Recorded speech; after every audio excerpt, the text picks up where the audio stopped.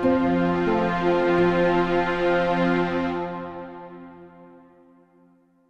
everyone, this is Byron King with InvestorIntel coming to you from Toronto from the Prospectors and Developers Association of Canada, the PDAC conference, the world's largest mining conference. A pleasure today to speak with Mark Chalmers of Energy Fuels, a wonderful company working in the uranium space but also in the rare earth space. Mark, it's a pleasure to speak with you. For those out there who perhaps don't know what Energy Fuels is or does, where are you located? What do you do? Hey Brian, first of all, it's my pleasure to be here talking to you. Energy Fuels is a unique company like no other. We have a long history of producing uranium and vanadium, and a few years ago, about 3 years ago, we decided to embark on looking at advancing a rare earth strategy. And so really what you get with Energy Fuels is you get a company that is like decarbonization and electrification on steroids. Well, uranium is, if you'll excuse the expression, hot lately. You have one of the very few licensed processing facilities in the United States. Why don't you tell everybody about that? Yeah, look, we have the White Mesa Mill in Blanding, Utah, or near Blanding, Utah. It's the only operable uranium processing facility in the United States. And so it's a very unique facility, and it's our flagship for the company. Mm-hmm. And now when you say you have a mill, what goes in and what comes out of that mill? Well, historically, it would treat uranium ores, uranium and vanadium ores, and so it would produce both yellowcake and V2O5 vanadium. But lately, it also is producing a rare earth carbonate where we are processing monazite that we secure from Chemours in Florida and Georgia. Now, monazite mineral tends to have a radioactive component in it, low levels of uranium and thorium, and so here's where the license to process uranium at White Mesa matches the geology of this monazite. Is that a fair statement? Absolutely, and that is our unique advantage. And it is not just a unique advantage, it is a huge advantage. Mm-hmm. So you bring in monazite sand, monazite minerals, you process it there, and what comes out the other end, and where does that go? Okay, well, we're currently making a rare earth carbonate that is about 35% NdPr. We're removing the uranium, the thorium, and cerium and lanthanum, and we're shipping it to our good friends at Neo Performance Materials in Estonia for further separations. In addition to that, we're also advancing building our own separation plant at the White Mesa Mill, which should be operable within the next year. So you're actually pouring concrete and bolting things into the floor now? The beauty is we don't have to pour concrete because we're putting a solvent extraction circuit in our solvent extraction building where we have solvent extraction for uranium and vanadium recovery as well. Okay, so you're going to be just a one end to the other soup to nuts facility that will do not just uranium yellowcake plus the vanadium, but rare earths as well. Correct. So think how good is that, right? How good is that? Then you mentioned NdPr for anybody who didn't catch it, that neodymium, praseodymium. Those are the magnet metals, right? Correct. And now you also have just acquired a large operation going on in Brazil. Tell us about that. Yeah, back in May we announced that we had secured a large land position in Brazil. It's about 60 square miles. And we knew that to advance our rare earth strategy, we needed to show the investors and potential off-takers in time that we had pounds in the ground, as we call it, of these rare earth monazite molecules that can feed the mill in due course. So it's a large position. It's near surface. We're still doing sonic drilling on that site. We've purchased a sonic drill rig. It should be in Brazil in the next few months. And so we're at the early stages there, but we're going to advance it very rapidly. And what's going to happen in Brazil? Are you going to be processing and concentrating and then exporting, or do you have other plans downstream? Our plans are to make a heavy mineral sand concentrate, which will not be Class 7. So it can be shipped as a non-radioactive product. Our plans are to ship it to North America, where one of the heavy mineral sand producers can then take that, recover the the titanium elements mainly, and the monazite. So the monazite is still a byproduct of that process, but it is a very good source for not only us, but for these heavy mineral sand companies interested in that project.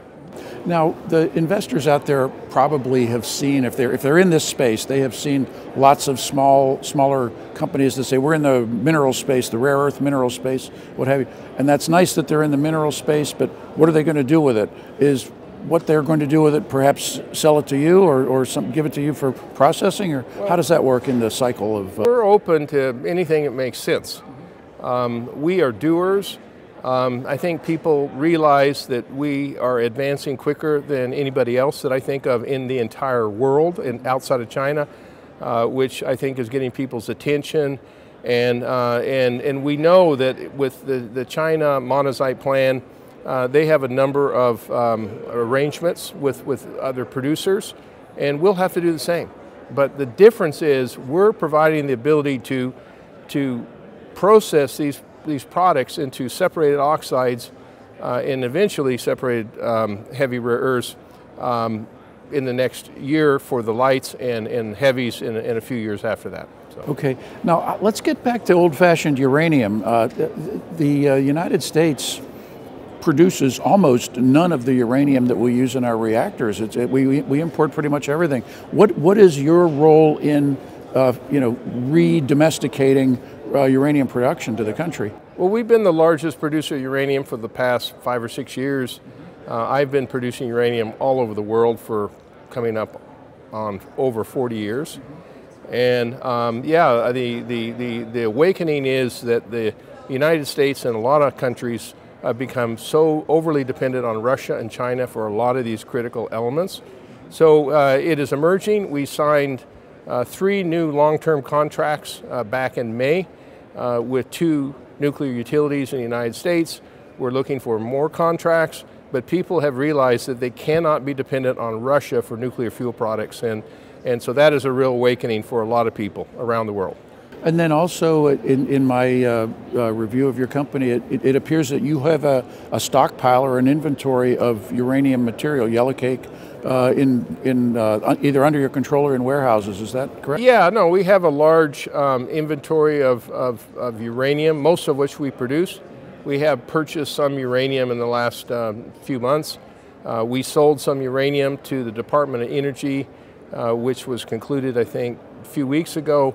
And that was the first time the U.S. government had procured uranium in probably 50 years. In the olden days, it was the Atomic Energy Commission, and they had a call on domestic uranium production at a very handsome price, which is how the original industry expanded. Is that sort of the origins of your of your sector, the industry here? Yeah. Well, look. The U.S. government used to support nuclear power in the United States. They kind of lost their way there, but they're finding their way back for all the right reasons. So the U.S. government really initiated the nuclear fuel cycle in the United States by purchasing uranium back in the 50s and the 60s, and then they ceased to do that. And over a period of number of years, the infrastructure and the ability to convert and enrich basically went away. And now they're trying to reestablish that as quickly as they can. So in a sense, energy fuels is the last of that original process, but you have to take it forward. Is this? Well, yeah, exactly. So I think this is, again, this new awakening, this focus on reducing carbon emissions and also reducing dependency on these countries that are going to use these geopolitical forces against particularly the United States and our allies, it's just a position we don't want to be in. Well, why don't you tell the viewers how they can buy your shares and where are you listed? Well, we're listed on the New York Exchange under UUUU, so 4 U's, and we're also listed in Toronto as EFR, and we have a market cap of about $1 billion US. We have in the order of a couple $100 million of cash or investments, and we're zero debt, and we are really burning rubber, and we are going to get there and be a world significant producer in the next few years, I believe. We've still got a lot of work to do. Very exciting space, and it's never seen anything more exciting in my entire career in the mining business. Thank you so much. We wish you well. Viewers out there, thank you for your attention. Energy Fuels, UUUU, Mark Chalmers, uranium, rare earths. This is a go-to company. Look at the website, look at the presentation, and think hard about this one. Thank you. Thank you, Byron.